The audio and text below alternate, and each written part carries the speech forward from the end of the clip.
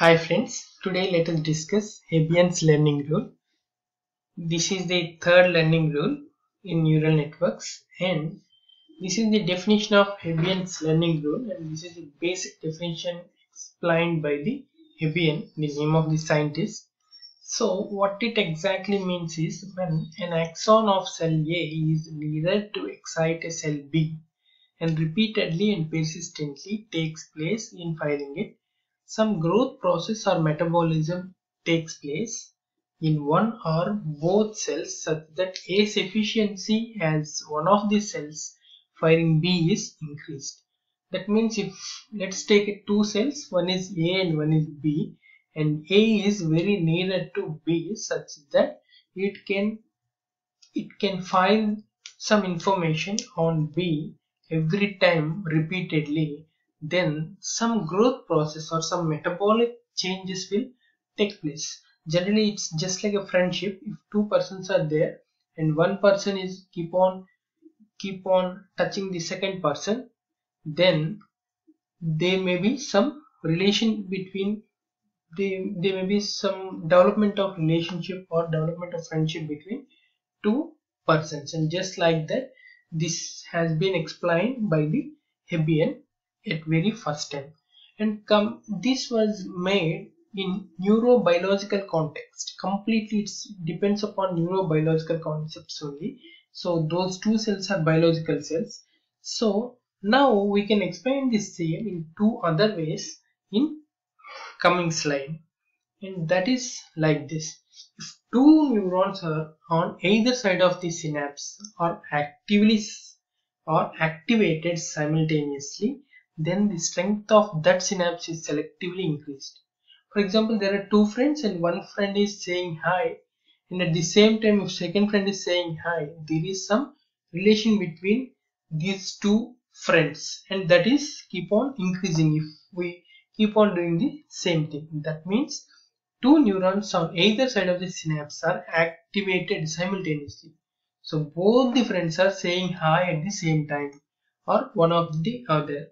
Within we having very less time gap, then though the relation between those two will be improved. That means it's selectively increased. And if two neurons on either side of the synapse are activated asynchronously, then that synapse is selectively weakened or eliminated.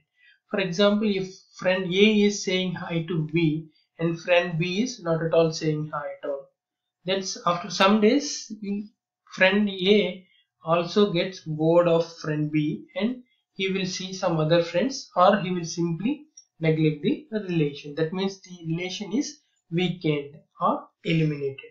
That's why these, based on one Hebbian's hypothesis, based on one Hebbian's postulate or one Hebbian's rule, we have divided into two rules based on our context, and this is our neural network context. And such synapse is called a Hebbian synapse.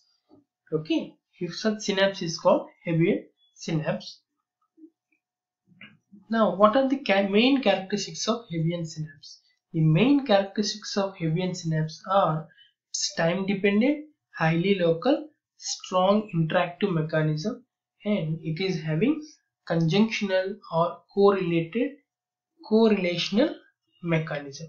And let us see all these things, and these are the characteristics of the Hebbian synapse to improve the synaptic efficiency as a function of correlation between the presynaptic and postsynaptic activities. Okay, previously we discussed them as cells, but now those are discussed as presynaptic and postsynaptic activities, as the relation between two cells in the previous case is defined as synapse. Okay, that relation is synapse, so the cells become, one is presynaptic and second one is postsynaptic activities. Okay, that change you have to identify. Next, so what are the main characteristics of these things? So it's time dependent mechanism. What does it mean? It refers to the fact that the modifications in a Hebbian synapse depend on the exact time of occurrence of the presynaptic and postsynaptic signals. That means if cell A is saying hi, cell B has to say hi at the same time. If cell A is saying hi and after so much of time cell B is saying hi, then there is no relationship. That means the relationship may be depressed or it may be eliminated. So time is very much important. So it's a time dependent mechanism. Coming to local mechanism. So the locally available information is used by the Hebbian synapse to produce a local synaptic modifications. Here the information is used locally available to the synapse. It cannot take from the far distance or something else. Okay, the information should be locally available. And interactive mechanism. So a Hebbian form of learning depends on a true interaction between the presynaptic and postsynaptic signals. The interaction is deterministic or statistical in nature. So this depends upon some statistical equations, and some equations will be there. So this is called interactive mechanism. Coming to conjunctional mechanism, the condition for synaptic efficiency is the conjunction of presynaptic and postsynaptic signals. Conjunction means if one operation has been completed and the second operation has to be started or has to be performed, then if some series of actions has to be performed one by one, it will be done. So if in that series, if our synapse is there, it will go in that flow only. So that is called conjunctional mechanism. And similarly, there is one more thing, it's a correlational mechanism. That means it depends upon the relation between presynaptic and postsynaptic signals. In the previous case, conjunctional mechanism means if there are series of actions, of course that is also relation between presynaptic and postsynaptic, but if that is series of action and that will go in one round, if our synapse is in between that, it has to be go in the same manner. So there is no specifically we cannot that means the work cannot be done specifically. Okay, if that should go in a flow. But in correlation mechanism, the relation between presynaptic and postsynaptic signals, based on that relation only the synaptic efficiency will be depending. Okay, that if that is the case, then that thing is called correlational synapse. Here it is mistake. It is correlational synapse.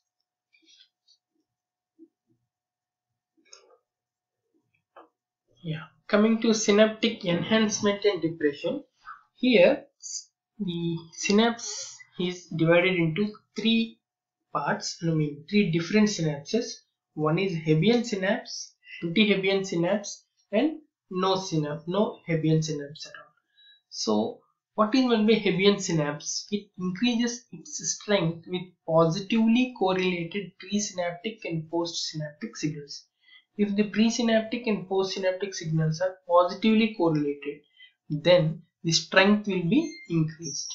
Coming to anti-Hebbian synapse, if the presynaptic and postsynaptic signals are negatively correlated, then the strength will be the relation will be strengthened, otherwise it will be weakened. If it is positively correlated, then it will be weakened. If it is negatively correlated, the strength will be strengthened. So that's the anti-Hebbian synapse, just opposite to the Hebbian synapse. Both Hebbian and anti-Hebbian synapses are time dependent, highly local, and strong interactive in nature. Of course, they are acting in opposite manner. Coming to non-Hebbian synapse, it doesn't involve a Hebbian mechanism of either kind. It doesn't increase the positively correlated presynaptic and postsynaptic relation, and it doesn't decrease it. Okay, so it's a non-Hebbian synapse. So the Hebbian rules never be accepted in these type of synapses. So in the next thing, now we need to see the mathematical modeling. Let's consider a synaptic weight WKJ.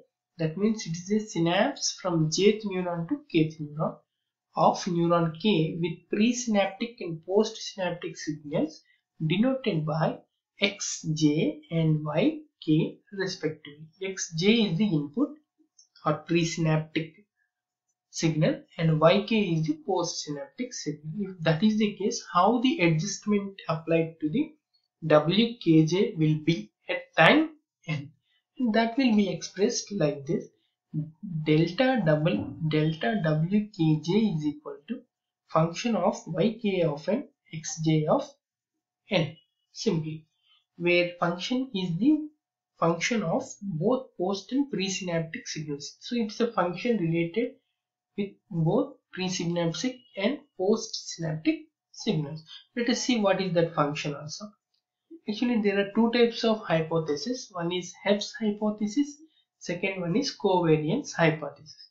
So coming to Hebb's hypothesis, the change in weight is expressed as delta wkj is equal to eta yk of n xj of n, where eta is learning rule as we know previously, where yk is output and xj is input, or you can call xj of n is the presynaptic signal and yk of n is the postsynaptic signal. This can also be referred as activity product rule. Okay, this is called as activity product rule. Next, coming to covariance hypothesis. What is meant by covariance hypothesis? Here, the presynaptic weight signal and postsynaptic signal are taken from the departure of their averages, where x bar and y bar are the average values of all the things. That means if x bar is the average value of all the presynaptic signals and y bar is the average value of all the postsynaptic signals. Now the departure or the difference of one thing, maybe xj, the difference of xj from x bar is taken and yk from y bar is taken. So that's why this is the difference, where eta is, this is the learning rate, and x bar and y bar are the average values of x and y. So it determines the sign of synaptic modification. Next, covariance, in particular, what will happen? It allows a convergence to a trivial state if xj is equal to x bar and yk is equal to y bar. If it is xj equal to x bar and yk equal to y bar, it definitely converges at a one point, that is the origin point. So it allows what it exactly gives us, it means it allows a prediction of both potentiation, that means if it is increasing the weight, or depression.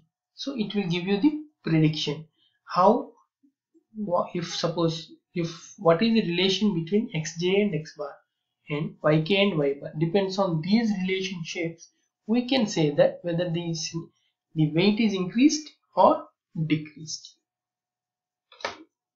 This is the graph. This is the graph between weight and output, I mean yk, post synaptic signal, and the graph is like this, passing through origin if it is Hebb's hypothesis, and the graph is like this for covariance hypothesis. So the slope is eta xj. If you see the formula, you can understand it, and this slope is eta into xj minus x bar, and this is the value minus eta y bar xj minus x bar, and this is eta xj minus x bar. So this is basically comes from the formula, and the difference is in Hebb's hypothesis it is passing through origin, and in covariance hypothesis it is not passing from origin. So the comparison is like this: both delta w on yk is linear, and interaction of yk in Hebb's is at origin, and that of covariance is yk of y bar. And how we can see this? That means if the synaptic weight is enhanced if xj is greater than x bar and yj is greater than y bar. If it is depressed if xj is greater than x bar and yj is less than y bar, xj is less than x bar, and it will give you 1 minus n.